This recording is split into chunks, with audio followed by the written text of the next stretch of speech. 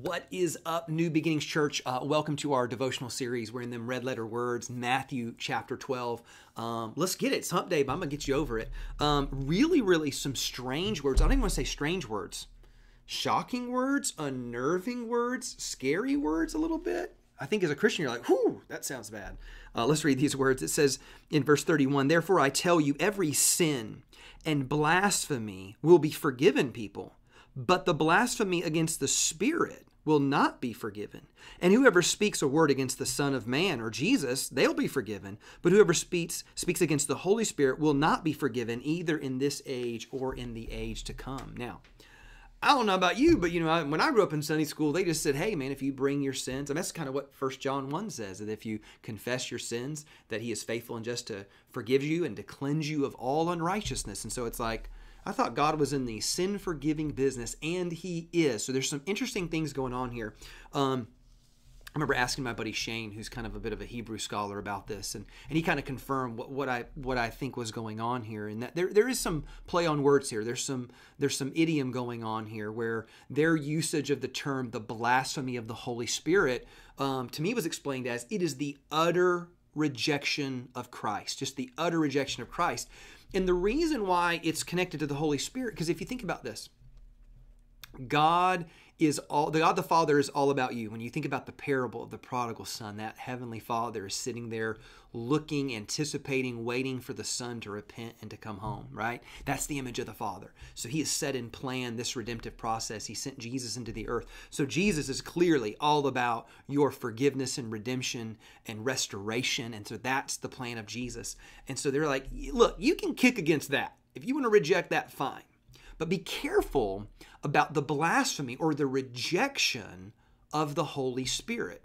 The reason why I think the rejection of the Holy Spirit, they're like, you can't come back from that, is kind of what they're saying, is because if you are lost and in your sinfulness and just utterly rejecting God in your mind and in your heart, then it's only the Holy Spirit who can awaken you. It's only the Holy Spirit who can open your eyes. It's only the Holy Spirit who can soften your heart. I think life works this way if you look at it.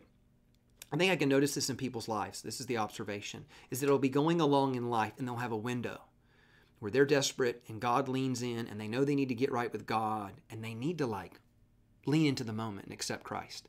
But then they reject and push back. And then time goes by. And then something else comes up and God presents an opportunity or a window and the Holy Spirit's like tugging at their heart and doing a work. And they have these moments where their heart's really open and the Holy Spirit's speaking. And then they either can reject it or they can lean in and accept it. And I think what there is something to is to say, hey, look, when you keep utterly rejecting God, and every time the Holy Spirit tries to speak to you, every time the Holy Spirit tries to draw you, every time the Holy Spirit tries to soften your heart, I think over time your heart can just get harder and harder and harder until you just don't ever respond to the drawing of the Holy Spirit.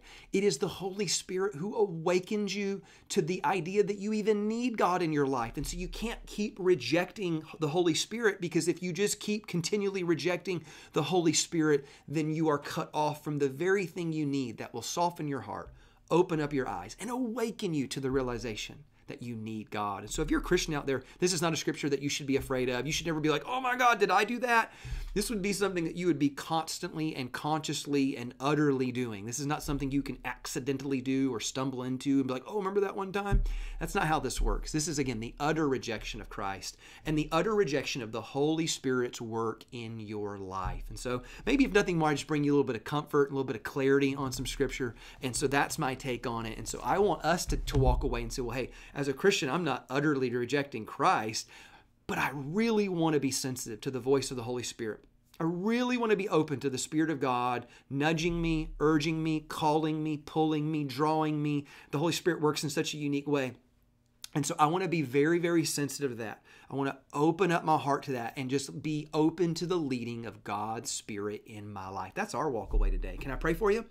Heavenly Father, I pray, God, help us always to be a people sensitive to your Holy Spirit. May we always be led by your Spirit. May we surrender and not resist to the work that you want to do in our lives. Thank you, Lord. Thank you, Lord. Can I get an amen? Church, I love you. I'll see you tomorrow.